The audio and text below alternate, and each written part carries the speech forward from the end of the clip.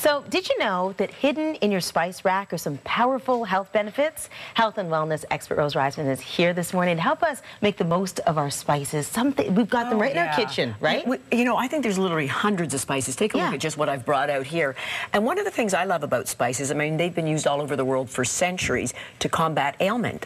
But think about it, we're so used to using our salt shaker on everything. Right. I love to use spices in my cooking because I can throw this over my shoulder, throw a little salt over your shoulder, get rid of it, start using this. And these are so much better for you. They're so much better. And so let's first of all start with, look at my paella dish over there. It looks beautiful. Well, what gives it that gorgeous color is something called saffron.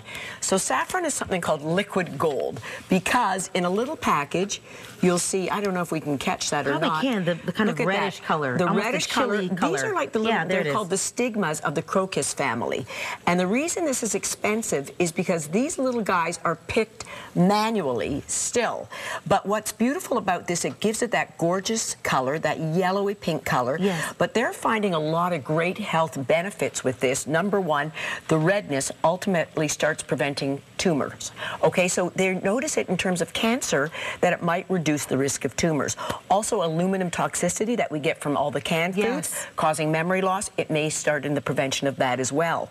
So these are things that we really want to pay attention to, and also the degeneration of the retina. So lots of good benefits. You can use it in paellas, in Indian, in curry cooking as well. That lovely flavor. Yeah. So let's come over here for a minute. Ginger. Okay. Ginger's my favorite. Yeah, mine too. This is what the ginger root looks like. And you're going to be shocked, Marcy, because you can actually grate ginger with the skin on, okay? And I'll use it for a beautiful sesame, ginger, garlic sauce.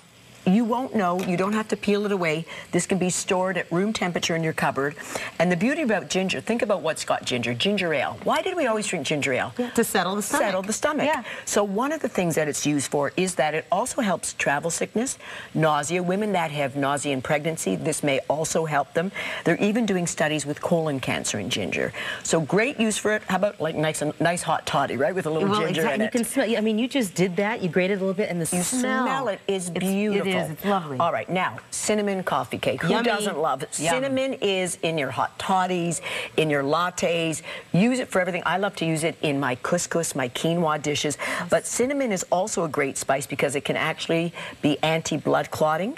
Okay? Think about it for colds. Why do we always have a hot toddy? It helps sore throats, helps the sinuses. So again, great benefits there. Wonderful. And does it matter, before we get to that, does it matter whether it's in its natural form or whether it's powdered? Well, you know what? Very few people are going to really take this and grind it down. Yeah. But you know what? If you want a flavoring, I love to put this into my couscous while it's cooking. So just plop it into your pot. The essence will come out. For a cake, naturally, you don't want chunks of cinnamon bark. Good to know. So good to know for sure. All right. And then finally, turmeric. And turmeric is a spice used again in African, Indian cuisine. Yes. Take a look at the dark orange. Keep in mind one thing, Marcy, anything that's got dark colors always has antioxidant properties. And the antioxidant here is called curcumin, okay? And this actually, again, works against cancer growth, which is very, very important, lowers cholesterol and helps preventing blood clots, which is amazing. Good. So here, all I've got is some bell peppers, onions.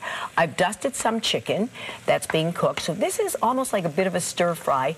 But now I'm going to add a little bit of turmeric to it. Just a pinch, and that's going to give it that beautiful yellow color. I'm now going to add in some coconut milk, light coconut milk, which is really reduced in fat and cholesterol. A little bit of that, thickening it with a little bit of flour. Okay, put that in. I'm going to add a little salsa to this. A little bit of lemon juice. So easy. Simmer this up all of about 2 minutes. Just take a look at. Can you start smelling? Now watch. I want you to start looking at the color change. Yes. That's a turmeric. So all these great health benefits. I love to just serve it over some. Isn't that nice? Brown rice, a few chopped cashews on top, a little bit of cilantro or parsley. So why not eat healthy? And maybe, you know what, you'll prevent certain ailments and diseases that, you know, people have been doing for centuries. Rose, this is wonderful. Thank you so much. Thank you. That looks delicious. Smells good too. So you'll find Rose's turmeric chicken recipe right on our website, canadaam.ctvnews.ca. Now, showing off your flowers. Todd's outside.